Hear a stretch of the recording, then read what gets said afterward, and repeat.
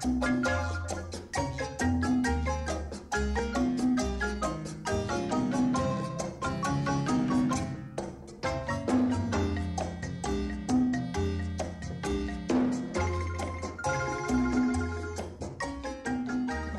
Gonzales, I'm a linguistics major. But education into my family was that it was a way to succeed here. And like in any country, it's a way to succeed, to actually get a job and make a good life for yourself, mainly like to give us a better life.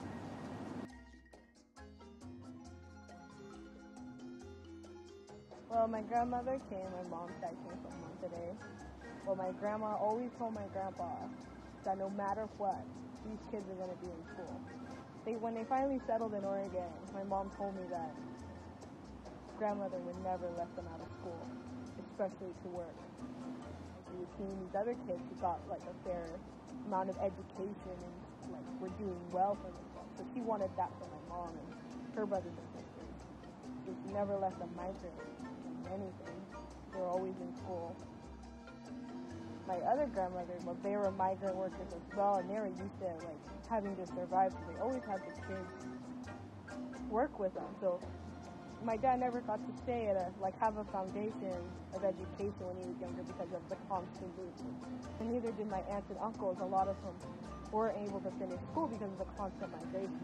My other grandma was more focused on having the family together and surviving than my other grandmother, who was more, I think, trying to modernize herself into the American culture. My dad said education. They're starting to think that education is good because they were the generation who didn't really need an education to get a good job. But now they're starting to see things change slowly. So now at that side, they're slowly changing. So yeah, we all like you guys need to go to college.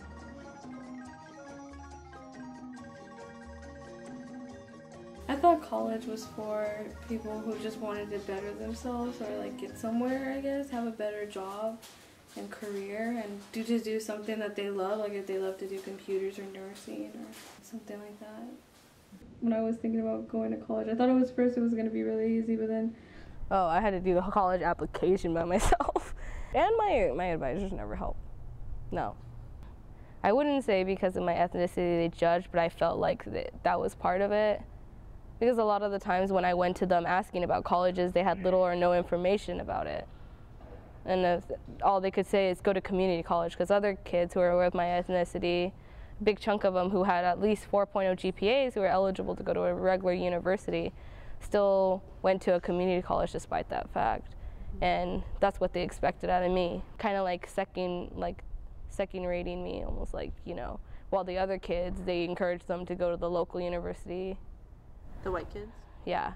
They weren't the ones who said, fill out your FAFSA or anything. They weren't those people. it was more like they just said, these are the things you do to go to college. Go on this website, make this account, sign this PIN, make your parents make electronic signature, and I had to call the universities or the actual website themselves saying, how do I do this, how do I do that, I don't know what to do. Gear Up, I think, was the only way I actually got interested in other schools. Gear Up is a program where they encourage kids to go to college.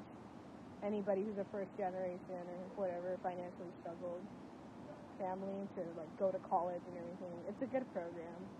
And I went there and I saw I met somebody from the University of Oregon and I said, oh, my school doesn't have pamphlets of this. And she's like, really? Oh my God, take it, I'll tell you everything about this, I swear.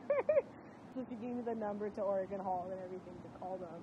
My counselor didn't give me that. And my counselor, when I told him about it, I said, I want to go to these other universities. And he was kind of like, really? Well, are you sure you can financially handle it? I'm like, you don't need to ask that question. I'm doing the FAFSA like everybody's doing. And he's like, oh, she's like, oh, you did the FAFSA? Okay. Let's do it then. And then he's like, what schools do you want to do? I said, oh, University of Oregon Willamette. And he said, like, oh, yeah. He's like, I haven't really looked at those schools close enough. And I was kind of wondering, what do you mean you haven't looked at them close enough?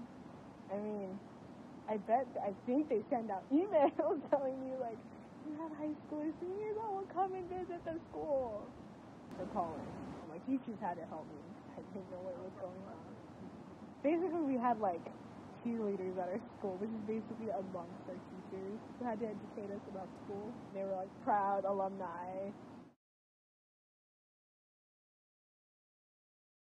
I was lucky, like around June or July, that people were still here. I had to always call people and say, hey, I need help with this loan thing. What do my parents need to do? What is it that I need to do, and when is this date? One time, I think we have to do the parent loan, and my dad doesn't know how to really use a computer. And like, one lady asked, like, you can do everything online. I'm like, yeah, but my dad can't use it. She's like, well, what do your parents do? I go, like, it's none of your business. And I've had expectations where people are like, what's wrong, your parents can't use technology? And I said, no. And what are you going to say about that? Doesn't mean they're stupid. So I have expectations to, like, have my family be the modern family that they have to be, that they're expected to be. Like, my dad is expected to be the guy who has to work in an office. If I say he works in a warehouse, people kind of like, oh. And it makes me have the feeling like, are you looking down on him just because he works at a warehouse?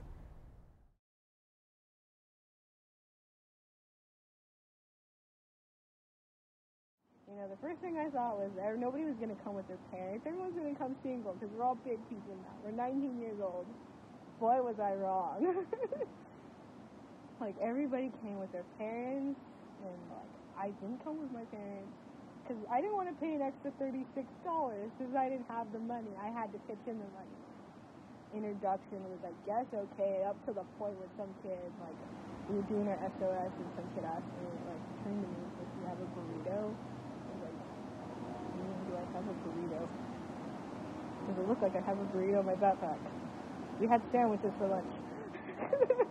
I'm pretty sure any Latino around here, if somebody went to them and said, do you have a burrito in your backpack? They'd be like, what? Like, as soon as my mom came back, as soon as I was done registering classes, I wanted to jump back in the car. At that moment, I was thinking, because of that experience, well, if my college life is like this, where people are doing stuff, and nobody's, like, really friendly or whatever, I'm going to transfer. That's what I first thought.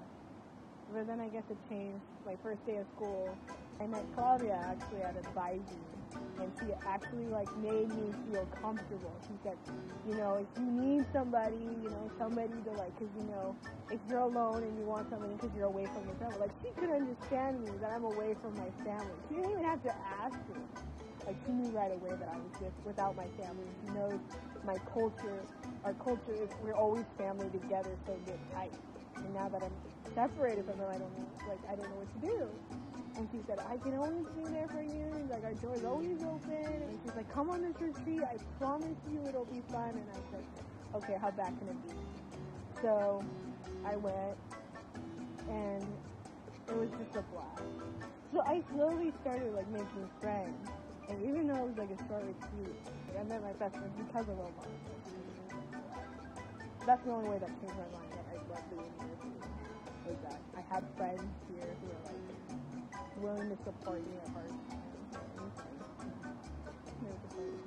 If I didn't go to Omar for sure, I don't know who I'd have. Personally, I don't